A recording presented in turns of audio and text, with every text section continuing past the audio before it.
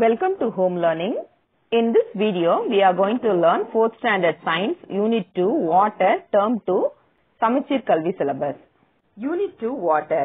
இந்த லெசன் வந்து நம்ம என்ன தெரிஞ்சுக்க போறோம்னா understand the change of states in water. நீரின் நிலை மாற்றத்தை பத்தி தெரிஞ்சுக்க போறோம். Describe the water cycle. Water cycle அப்படின்னா நீர் சுழற்சி. நீர் சுழற்சியை பத்தி தெரிஞ்சுக்க போறோம். Explain the importance of water cycle. நீர் சுழற்சியின் முக்கியத்துவத்தையும் தெரிஞ்சுக்க போறோம். Summarize rainwater harvesting and its uses. மழைநீர் சேகரிப்பு மற்றும் அதனுடைய பயன்களை பத்தி தெரிஞ்சுக்க போறோம். Introduction. Water is the most abundant and precious resource on the earth. நீர் அதிகமாக மற்றும் ஒரு விலைமதிப்புள்ள வளமா இந்த பூமியில இருக்கு. It is found in oceans, seas, rivers, streams, lakes, ponds and even under the ground. நீர் எங்கெல்லாம் காணப்படுதுன்னா oceans பெருங்கடல்கள், seas கடல்கள், rivers ஆறுகள், streams ஓடைகள், lakes ஏரிகள், ponds குளங்கள் மற்றும் பூமிக்கடியிலும் காணப்படுது. All living things need water to live and to do many other activities. எல்லா உயிரினங்கள் வாழ்வதற்கும் மற்ற செயல்களுக்கும் நீர் முக்கியமானதா இருக்கு. We have already learned about this in the previous classes. Let us learn more about water in this lesson. இத பத்தி போன கிளாஸ்ல நீங்க படிச்சிருக்கீங்க. வாட்டர் பத்தி இன்னும் நிறைய நம்ம தெரிஞ்சுக்க போறோம் இந்த லெசன்ல. Change of state in water. நீரின் நிலை மாற்றத்தை பத்தி தெரிஞ்சுக்க போறோம். Let us do see the given pictures and write down the states of each object. Solid, liquid, gases. இங்க கொடுத்திருக்கிற பொருட்கள்லாம் எந்த நிலையில இருக்கு அப்படின்னு கேக்குறாங்க. ஃபர்ஸ்ட் ஒன் ஒரு பக்கெட்ல வாட்டர் இருக்கு. வாட்டர் வந்து லிக்விட் ஸ்டேட். அடுத்து இந்த ஐஸ் கியூப்ஸ் வந்து சாலிட் ஸ்டேட். இந்த பலூன் வந்து கேஸ் ஸ்டேட். இந்த பாத்திரத்துல இருக்க தண்ணி நல்லா சூடாயிட்டு இருக்கு. இதுக்கு மேல பாத்தீங்கன்னா வாட்டர் வேப்பர் இருக்கு. இது வந்து கேஸ் ஸ்டேட். இந்த இண்டஸ்ட்ரியில இருந்து புகைலாம் வெளியே போகுது. இதுவும் கேஸ் ஸ்டேட். இந்த டாய் வந்து சாலிட் ஸ்டேட். இந்த ஆயில் பாட்டில் வந்து லிக்விட் ஸ்டேட். இந்த சேர் வந்து சாலிட் ஸ்டேட். இந்த ஜூஸ் வந்து லிக்விட் ஸ்டேட். இந்த ட்ரெஸ் வந்து சாலிட் ஸ்டேட்.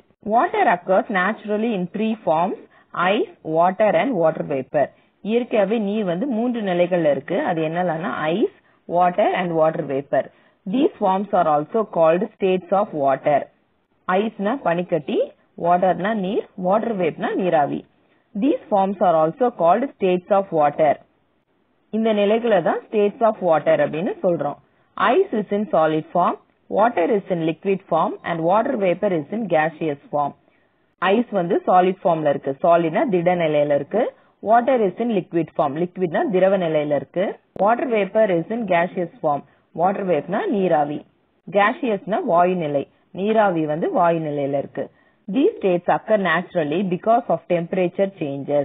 இந்த நிகழ்வுலாம் எப்படி நடக்குதுன்னா வெப்பநிலை மாற்றத்தினாலதான் இந்த நிலைகள்லாம் மாறுது.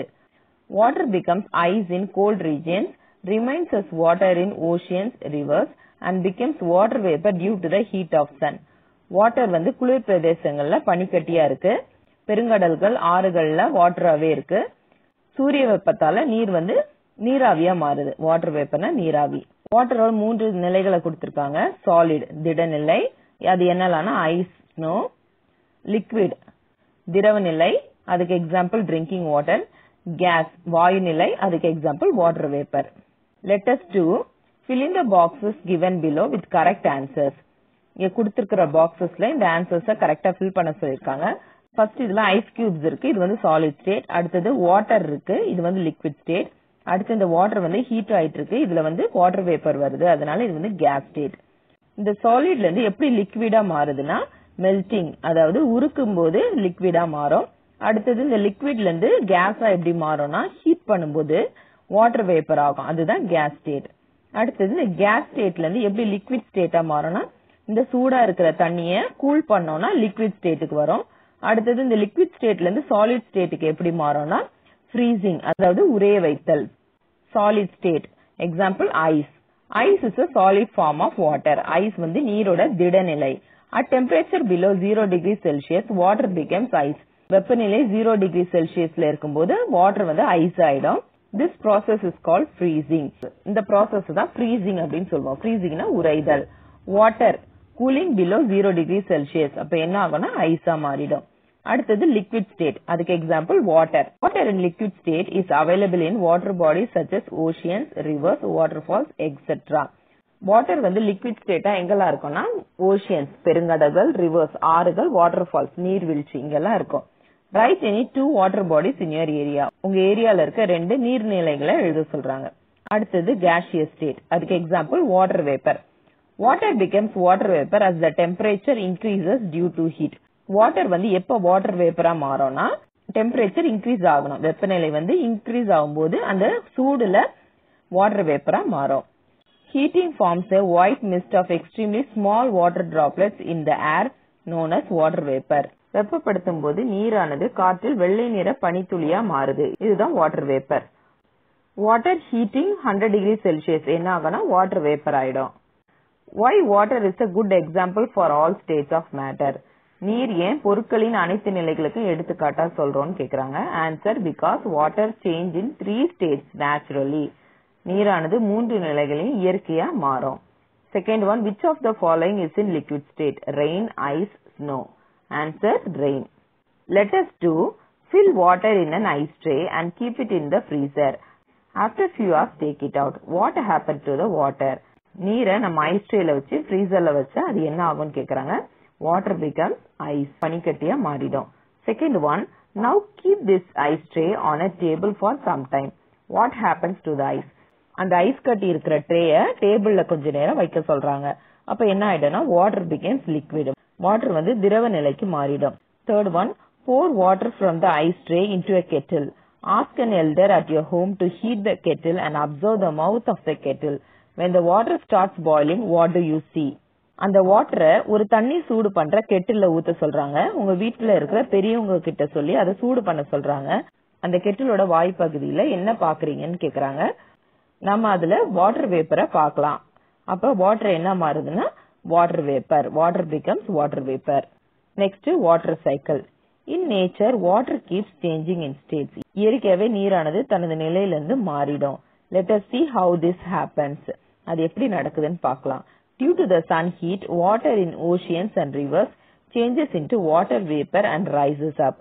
சூரிய வெப்பத்தால பெருங்கடல்கள் மற்றும் ஆறுகள்ல இருக்கிற வாட்டர் வந்து வாட்டர் வேப்பரா மாறி மேல போகுது.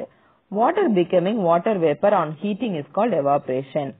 நீரானது வெப்பத்தால நீராவியா மாறுறதுக்கு பேரு தான் evaporation. Evaporation அப்படின்னா ஆவியாதல்.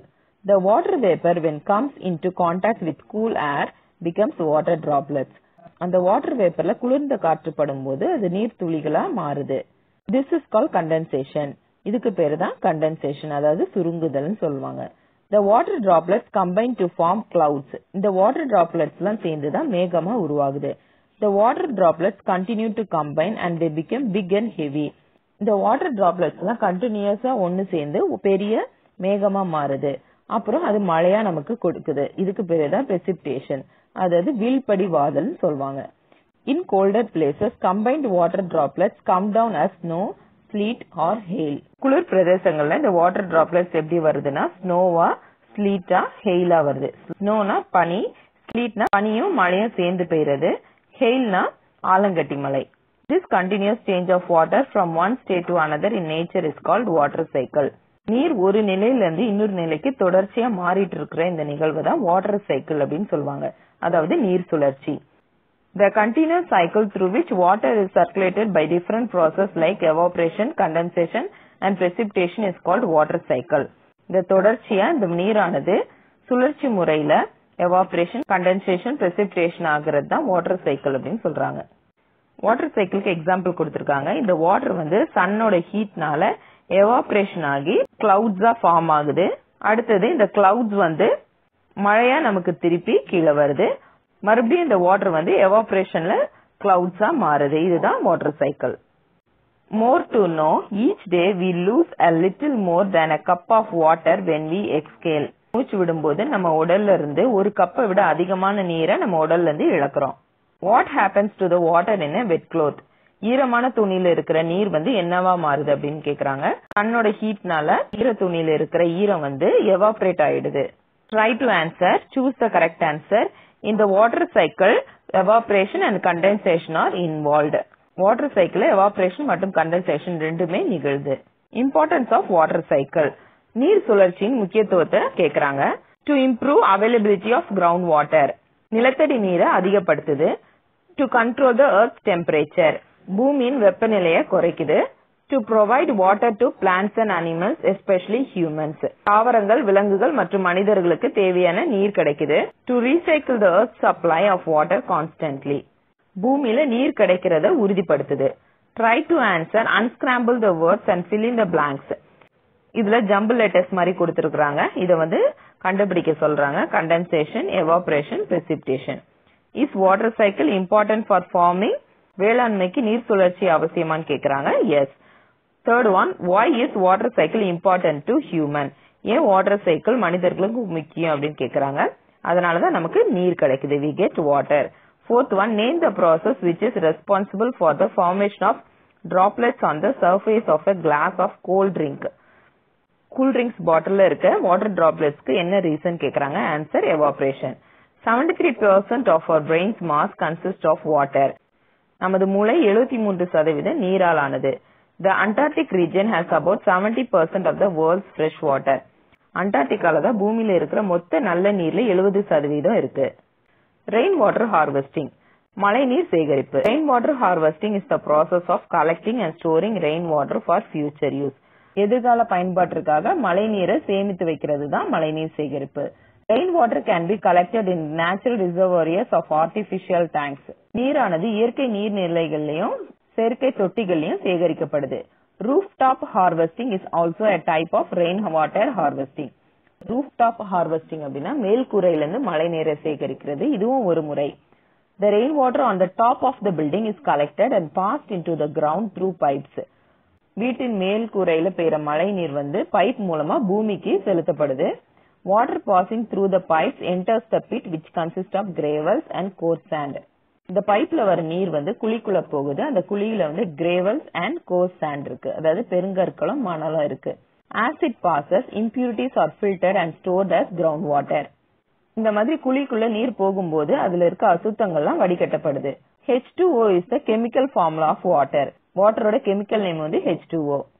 1 inch of rainfall on a 2000 square feet roof is equal to 4800 liters of water.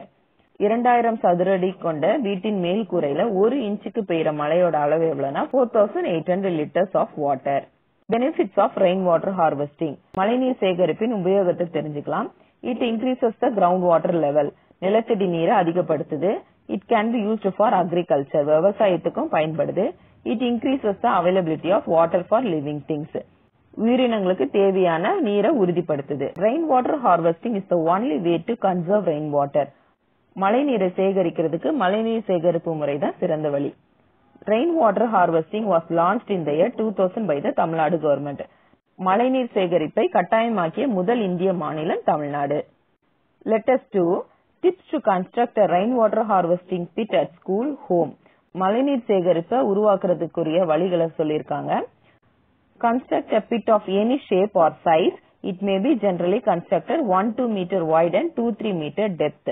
மழைநீர் சேகரிப்பை எந்த ஷேப்லயும் எந்த சைஸ்லயும் நம்ம செய்யலாம். 1 ல இருந்து 2 மீட்டர் அகலமும் 2 ல இருந்து 3 மீட்டர் ஆழமும் வேணும். The pit can be filled with boulders, gravels and coarse sand. இந்த pitல boulders அதாவது பெருங்கற்கள், gravels சிறுகற்கள், coarse sand மணல் இதுவும் நம்ம போடணும். Put the boulders in the bottom, sand in the top and gravels in the middle. Boulders அடியில போடணும், gravels நடுவுல போடணும், sand மேல போடணும். Hope you understood the lesson. Please like, share and subscribe the channel. The link for the exercise and question answer is given in the description. Please check the link in the description box. For more updates, please subscribe our channel. Thanks for subscribing.